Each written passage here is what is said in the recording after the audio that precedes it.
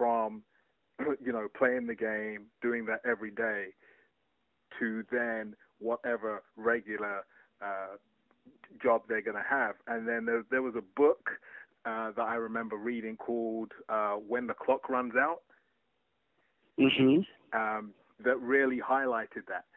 And how was your transition?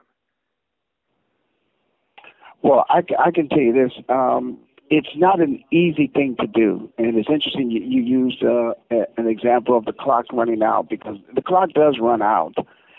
You can only be an active, productive athlete for a period of time. The human body can just only run so fast, be so strong for a period of time, and then you have to make an adjustment into the corporate world, if you will, and take a job where you put on perhaps a shirt and a tie and not shoulder pads and a helmet.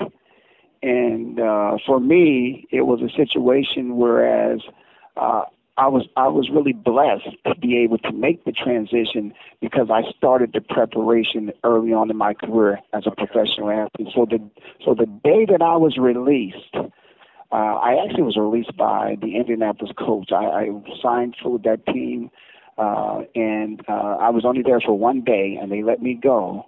But after 7 years in the National Football League, I was no longer welcomed by an NFL team. But I had started my own business. I was in the printing business. And as I drove my car home from Indianapolis, Indiana, back to Philadelphia, Pennsylvania, the whole time I drove, I contemplated what I was going to do next. And I said, I'm simply going to drive home, get a good night's sleep, take a shower, and get my butt up out the bed and go to my office the next morning. And I've never looked back since then. Right. Because that's a difficult time, because in terms of an athlete, you're maybe seen as being past your prime or aged, but in reality, as a human being, you're still a young person.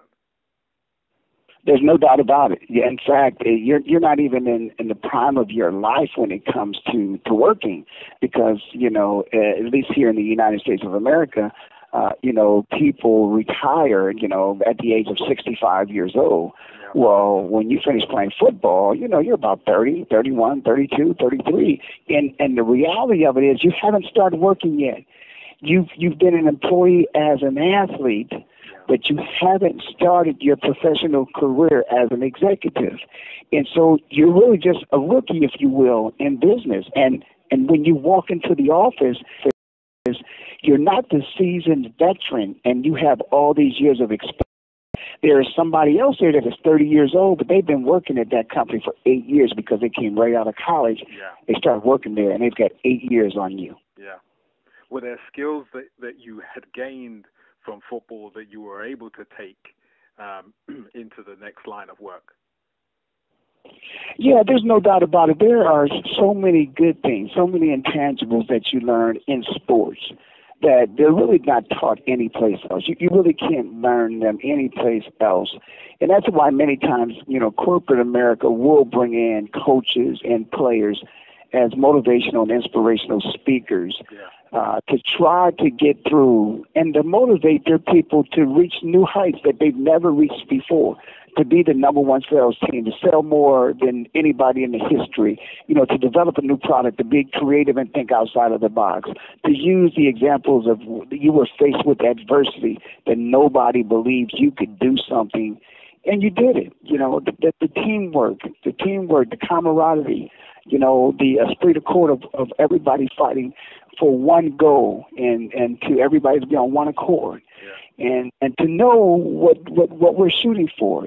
Sometimes you go out and the expectations of individuals, they had a private meeting with their boss and he set their goals in terms of performance and what's expected with them. When you're on a team, you sit in a team meeting.